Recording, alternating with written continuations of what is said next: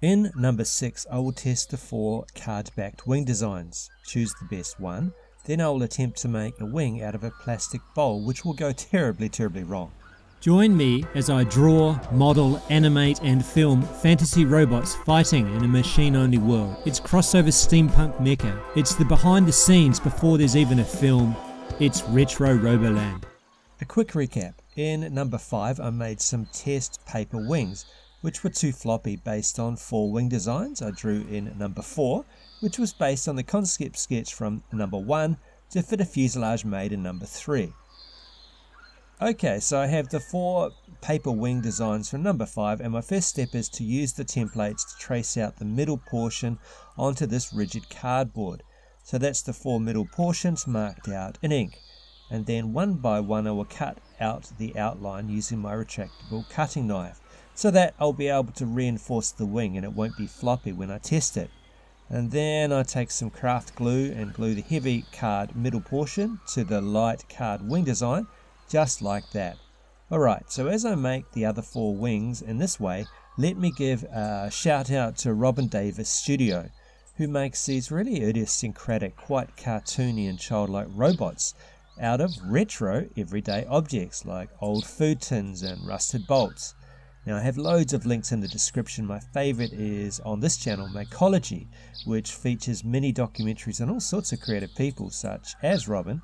I've also linked to her own channel where she has uploaded videos of building robots, and Robin J. Davis Studio also has a website that I've linked in the description. Okay, so I have a coil of thick wire and I'm going to cut 4 lengths to provide supports to manipulate them flapping. So the next part of the process is to bend the length of wire into a hook, and then I will use tape to stick each of the handles, let's call them handles, to the outside end of each wing so that I'll be able to flap them, and then I will choose the best design to move forward. So like before, I attach the wing to the rig I made in number 5, and you will see it does not have the problem with warping that I had when I tried the just light cardboard wings. So here you can see me flapping each of the 4 wings, and I do this kind of in a rotational fashion, and in doing this it's clear that 3 of the designs are slightly awkward in the movement.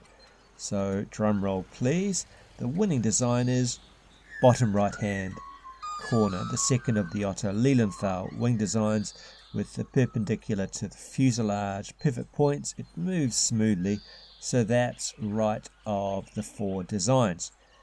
We choose the bottom right hand corner that most resembles a modern day aircraft wing as the chosen design to move forward with. Nice work, Otto Lilienthal, whose design the wing is based on. We salute you, Otto. Alright, let's start to make a wing. I will use my paper to draw a design of the left and right, including the struts on tracing paper, and then draw heavy graphite on the reverse so I can trace it through onto the desired surface. And I have to do the same thing on the other side. I do enjoy the method of this transferring designs because it's so imprecise and old school, and I like imprecise and I really like old school. So I have chosen for the wings this hemispherical takeaway bowl with really interesting textures on the outside. I trace in pencil on the outside and then go over that with a permanent marker, and then repeat the process, pencil first, then over the top in permanent marker. So I'll have 2 curved wing shapes, which I will note was not tested on my rig, but I hope it will work out okay. So the next step will be to cut out each wing into the 3 portions using my cutting knife, and to keep track I will use my permanent marker to mark out A for right hand wings and B for left hand wings, and mark all of the struts so that I'll be able to attach them somehow should that be something I want to do, because that could look really cool, would match the look of Otto Lilienthal's designs, which were made from wood and stretched canvas. Now that's finished. I will just lay them out so you can see them cut out, and then I have to have a method to make the wings pieces pivot. So I'm going to glue fabric from an old t-shirt to join the plastic pieces together and will allow them to rotate through 90 degrees when they are flapped in flight, like in the test we did earlier. And then I left them to dry 24 hours, represented here by a still shot of 2.4 seconds duration. You see what I did there? Alright, so then I need to make the handle to be able to flap the wing, which I drew the desired shape on MDF board and messed with pliers and some wire. Now this took a lot of squeezing and gripping, folding and trying out different things until I got a shape I was happy with as the wing flapping handle.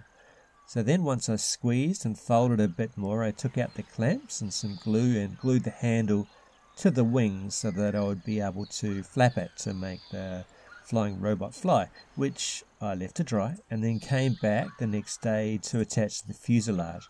So what you can see me doing here is gluing the arm to the plastic as I film, then in close-up using my iPhone.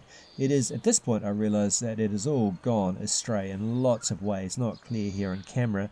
The wire does not adhere to the smooth plastic of the bowl very well and keeps on coming off, and the fabric hinges keep coming off the bowl.